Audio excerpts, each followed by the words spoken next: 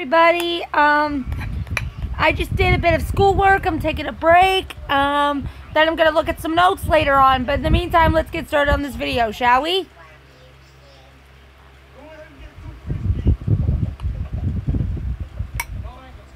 Oh, why isn't it playing? There you go.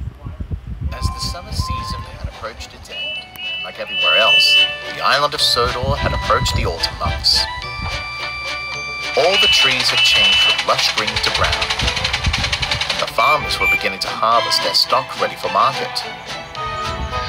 The Skarloey Railway experienced the same thing, and the little engines were hard at work, but sometimes they would be taking bird watchers around the hills.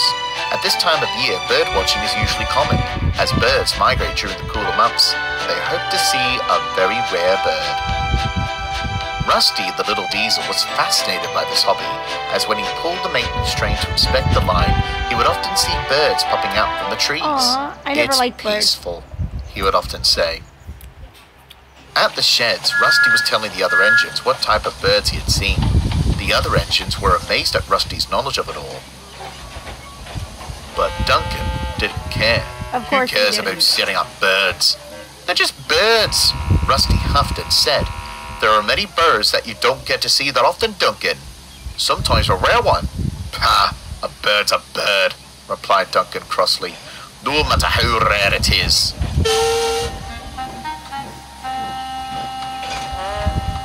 What a silly engine. The next day, the Fat Controller came to the yards to see Duncan. Duncan, it's your turn to take the bird watchers to their spots in the mountains. Bird watchers? Pah! I would rather take the maintenance train than that. That is Rusty's job, and you're the only engineer, so you'll have to take them. So Duncan will get over it.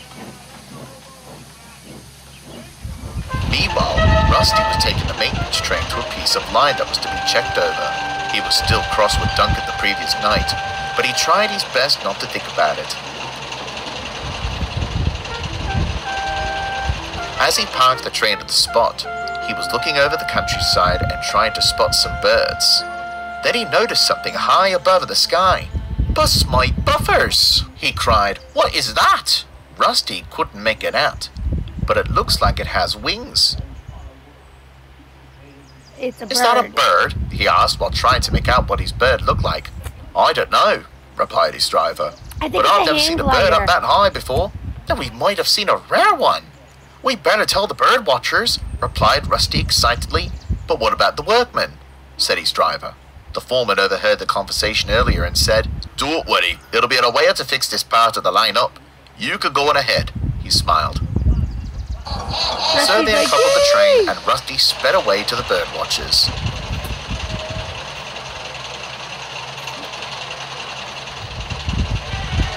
Rusty's like, yay! Duncan arrived at the bird watchers' spot as they clambered out of the coaches and get ready to set up. Duncan was still grumbling. All they're just doing is stare at birds. Ha! Just then, Rusty pulled in, tooting his horn. Please be quiet, you'll scare the birds away, replied one of the bird watchers. Sorry, whispered Rusty, but I think I spotted a rare bird. It had flown as high as the trees. Really? What was it, Rusty? A pigeon? Replied Duncan with a snark.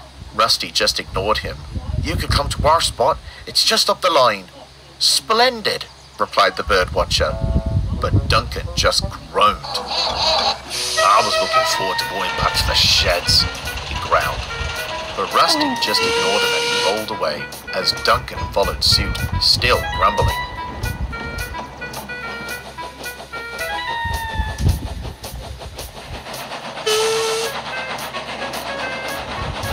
At Rusty's spot, the bird watchers set themselves up ready to see this rare bird. Duncan simmered crossly. This is ridiculous. I'm heading off. No, wait, Duncan, called Rusty. You should see this rare bird. As Duncan rolled his eyes, Rusty's driver noticed it in the sky. There it is, he said. The bird watchers soon observed Rusty's bird. It's a hand glider. But after what they had seen, they were looking disappointed. Were you playing a trick on us? Replied a bird watcher crossly. A trick?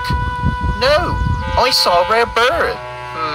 And I bet that a human is now classified as a bird. A human? Replied Rusty, feeling very confused. What human?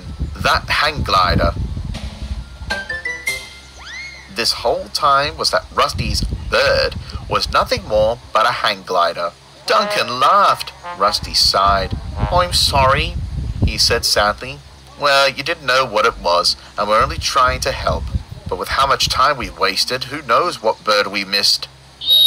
Just then they heard a screech somewhere within the trees, and soon a big white shape came looming from one of the trees and flapped down to land on Rusty's cab roof. The bird watchers were surprised. So was Duncan. What? What is it? Whispered Rusty. It's a snowy owl, replied one of the bird watchers excitedly. But I thought owls only come out at night, replied Duncan. Well, owls do come out at night, Duncan. A snow owl is different. They hunt during the daylight and usually spend most of their lives in the remote Arctic. And for the first time, Duncan was impressed by a bird. The bird watchers observed the owl, and some had taken pictures of it. Then the owl flapped away out of sight. Well, Rusty, it seems you had led us to a great spot after all. Everyone laughed and agreed. I'll take back what I said. Bird watching sounds amazing once you see and know something like that snowy owl. Indeed, Duncan, agreed Rusty.